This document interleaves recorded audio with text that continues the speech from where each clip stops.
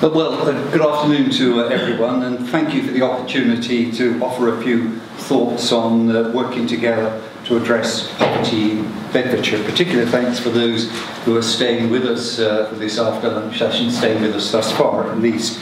And should I say, I think what I've got to say, my script has been, to a certain extent, overridden by the great discussion we had in our group breakout session. So do feel free to chip in along the way and don't wait for questions at the end. I mean, working together, I take it to mean working with all of those organisations, charities, statutory agencies whose focus is on addressing the needs of the poor, the disadvantaged, the homeless, indeed those depicted in the Noah diagram as being deprived. And I make this point up front because we've recently been considering in Parliament the welfare reform and work. I think Stuart Etherington referred to this. And some of its early clauses were about poverty and measurements of poverty. The old targets of the Child Poverty Act were swept away. I feel particularly aggrieved by that as I took that piece of legislation through the House of Lords when we were in government. But indeed, so were any income measures on the basis that these were symptoms of poverty and not causes. A hotly contested proposition, as you can imagine. Personally, I subscribe to the Child Poverty Action Group view that poverty is multifaceted and a condition marked by the absence of resources, certainly affordable housing, which Bill Rammell referred to earlier, but some of those may not be financial. Nonetheless, an inadequate income remains the decisive characteristic of poverty and should remain central to any poverty measurement. And I hope this would guide what we do. So I would applaud the focus of this conference and those here today and beyond who toil in so many ways to address poverty and ease the burdens on our most disadvantaged fellow human beings.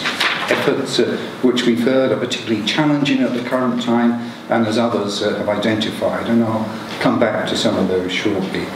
But the effort which goes on in local communities is remarkable. I would confess to knowing Luton better than wider Bedfordshire, and I'm privileged to serve as an advisory member of the board of Luton's airport company. I can see Robin getting nervous at this point. But it's in this capacity that I received a copy of a report on its community funding programme, which has various components, but particularly a partnership fund, which is designed to provide significant and sustainable funding to organisations to help them deliver on key priorities of Luton's sustainable community strategy. I raise this matter not to open up debate about who gets what, but to offer a glimpse of the range of activities and the breadth of input into our local life from so many individuals and organisations beyond the statutory sector. The activities encompass support for adopters, helping young carers, funding youth services, support to the Asian community around domestic violence, supporting young people with skills and helps them avoiding debt, parenting skills for victims of domestic abuse, help with school uniforms, funding for the food bank, enabling a Luton advice network, and support for the Disability Resource Centre, and many more, including, of course, Noah. Although all of this effort does not fit neatly together, it's a reflection of the very best of human nature. And we've heard about much more in the breakout sessions as well. This is just a focus on Luton.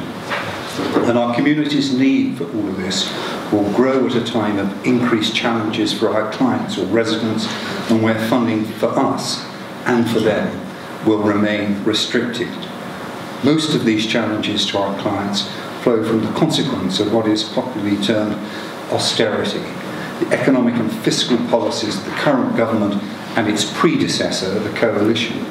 I know that raising this matter means we stray into the realm of politics, but I'll try and keep it away from party politics.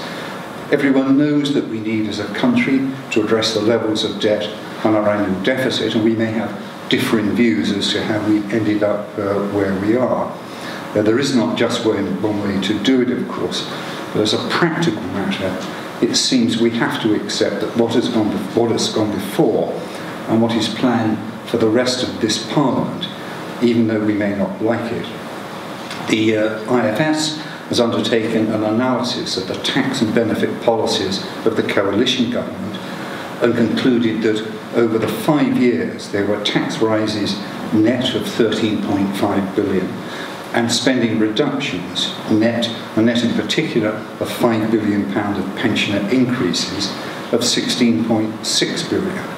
And in terms of the distribution of this, it showed that measured as a percentage of income, the bottom 2 percentiles contributed the most. Measured in cash terms, the greatest burden was borne by the top percentile and then the bottom 2 percentiles. So by and large, the poorest, including our clients, are paying the price of austerity. And a similar pattern is emerging under the current government, which is already legislating for cuts to annual spending on working age benefits and tax credits of 12 billion a year by 2020. These are to be delivered largely via the Welfare and Work Bill, and by definition that they will hit the poorest. I mean, some of the measures include reductions in the benefit cap, but total amount of benefits that a workless family can claim is to be cut from £26,000 to £20,000 a year outside London, £23,000 inside London. Of course, the Secretary of State is given power to amend that cap in the future without reference to any specific criteria. As will be recognised, the cap is currently operated by a reduction in housing benefit, and it's inevitably most affected people in London because of the high rents. But the lowering of the cap will have significant consequences for places like Luton and indeed Bedford, where renting for a family with 2 children in the private sector could easily cost £200 to £250 a week, putting a strain on the available amount under the cap. Discretionary housing payments referred to by my noble friend Baroness Lister in the Lords as the Loaves and Fishes Fund, notwithstanding there is the looming prospect of rising debt, rising evictions and more homelessness. Not made any easier with London boroughs visiting some of their caseload on us. However, we were successful at our end in getting the government to agree that recipients of carers allowance would be exempt from the benefit cap. The bill also includes a 4-year freeze on working age benefits, but not those benefits which relate to the additional costs of disability, DLA, PIP, etc. This freeze comes on top of child benefit being frozen in cash terms for 2 years and then uprated by just 1%. And this freeze has obvious consequences for poverty, and indeed yesterday's Guardian referred to a report from the Children's Society which concluded that more than 7 million children living in low-income households would be affected by the freeze, with many more being pushed into poverty. Luton, Bedford and indeed Central Beds will not be unaffected by this. We are separately to have a freeze of the local housing allowance, which will mean for areas where there's housing pressure and rising rents in the private sector, there will be a growing gap between the rents and levels of housing benefit. There are other provisions on hold whereby social rents are to be reduced by 1% a year for 4 years, and there will be a cap on the level of housing benefit set at the LHA level. Now, rent reduction might sound like good news, but for most it will simply be offset by less housing benefit. The major concern is what it means for the income flows for housing revenue accounts and housing associations, and in particular their ability to provide specialist accommodation for elderly people, hostels, refuges. And in response to pressure, the government did defer these measures and is undertaking a review. But we're aware that some housing associations are holding back on projects which are in the pipeline. I don't know whether this will affect any planned projects in Bedford, but we know that I think St Mungo's, that somebody referred to earlier, are particularly exercised by this. There are just 2 other matters I would raise in this context. The first relates to the removal of the top-up payment of approximately £30 a week for disabled people in the ESA work-related activity year group. That is, those who've been assessed as not fit for work, but who should undertake work-related activity in an effort to move closer to the labour market. It does not affect people in the support group, the most disabled. It was argued but hotly disputed that the £30 a week is a disincentive for them to work. The proposition seems to be that the bigger the gap between what you can get in work and what you can get in benefits encourages more people into work. If you take that to its logical conclusions, you would do away with benefits altogether.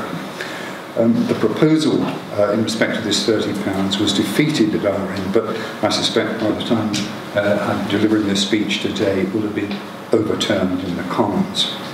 There is, as we know, a big gap in the employment rate between disabled, who of course are not a homogeneous group, and non-disabled people. And it has remained stubbornly so through a number of political administrations. The government has made laudable commitments to halve this gap and to make progress on this during this Parliament. Limited extra funding has been made available, and we're promised a white paper shortly. We must use this chance to engage so that our experiences and that of our clients is brought to bear. And so to the two-child policy, the most disagreeable aspect of the legislation. Entitlement to child tax credit for a third and subsequent child born after the 6th of April 2017 is to be removed. The government had planned some exemptions from the policy for multiple births and rape, and also accepted amendments covering adoption, but the basic provisions remain. And how on earth and what evidence is going to have to be provided, and to who, be the DWP, in respect of births arising from rape. We could discuss this forever, I'm sure, but one clear concern for us is that the risks of child poverty are already significantly higher among larger families and will be exacerbated by this. The nature of our local communities should heighten our concern. So much of the foregoing will make life more difficult for us and for those we seek to support. But in case it's thought I've been unfair to the government, we should welcome the progress they've made on employment, despite the growth in zero-hours contracts, on a national living wage, although I see the challenges that that presents to the charitable and voluntary sector, on tax cuts indeed for those who earn enough, and on investing in the NHS, although much of this is to do with the need of a growing demographic. We should also recognise there has been support given to pensioners. So far as LBC is concerned, it's appropriate, I think, to look at the council and the airport resources as one for this purpose. We know, and I think the budget for next year was actually set on Monday, that it's had to endure horrendous cuts in support from central government. Being a council which has relatively low council tax base and a relatively high grant base, it suffers from the thrust of austerity more than some surrounding authorities, although they're certainly not immune from the cuts either. In its press release, LBC stated that since 2013-14, the amount of funding from government has reduced by 55%, and the council is expecting its revenue support grant to reduce by a further 28 million over the next 4 years. This inevitably makes it more difficult to, in aggregate, support the range of community activity we've known in the past, and indeed for the council's own direct provision. It should be applauded for retaining full council tax reduction for low-income families with a disabled member in the household, even if it's had to bring some low-income families into charge. We cannot look to the council for our salvation, but we should recognise the value of continued but mutual dependency in addressing our shared aims. So what can we do about all of this? The accountant in me wanted to map this all out to see where the overlaps and gaps in provision were, and to contemplate a rigorous rationalisation of the voluntary and charity sector. But of course life is not like this. Many in the sector have a particular ethos, approach or motivation which for some might be quite personal. It might be a deep religious conviction or a life experience which motivates their engagement. They cannot be bundled up and transferred around a system to somebody's whim. Indeed, rationalisation might make it more difficult for traditional funders to continue to support certain activities if they're subsumed into a broader entity. And how might our clients feel? I'm bound to say, since I wrote that and participated in the discussion group earlier, I questioned whether that was too negative an assessment of where we might be, and indeed there might be more scope for some rationalisation or joining together in the sector. This all begs the question which we're here to address: how should we be working better together to address poverty in our local area? So, a few thoughts of my own. Where our remit supports it, we can do more, to work with the grain of the government, both locally and nationally. We know that the focus of the latter is to get people into work, as they consider this the best route out of poverty, good for health, and an indicator of future prosperity. Whilst in-work poverty is growing and a concerning phenomenon, there is a broad consensus, I think, a broad political consensus, which supports the proposition that work is good for one's health, work is generally a good route out of poverty. For the benefit of our clients, and not the glory of the government, is there more that we can do to help those clients for which it's appropriate into work? And what and how would we have to reconfigure our support to do this? Because whatever we do, it must always have our clients as its focus. They should be the cause, not us. But we might do more as organisations to know each other better, understand our separate, possibly different client approaches, and be prepared to work jointly where necessary. Indeed, how often would we seek to refer, with their agreement of course, a client to another organisation? I'm bound to say there were some heartening views expressed on this in the breakout group I attended. We're in an environment where the benefit system is changing significantly. And it's not only the individual measures, some of which I've set out above, but the eventual wholesale replacement of 6 benefits by the universal credit. This benefit is gradually being rolled out, and its final destination has been a bit of a movable feast. Staying up to date and making the best of the benefit network will be important.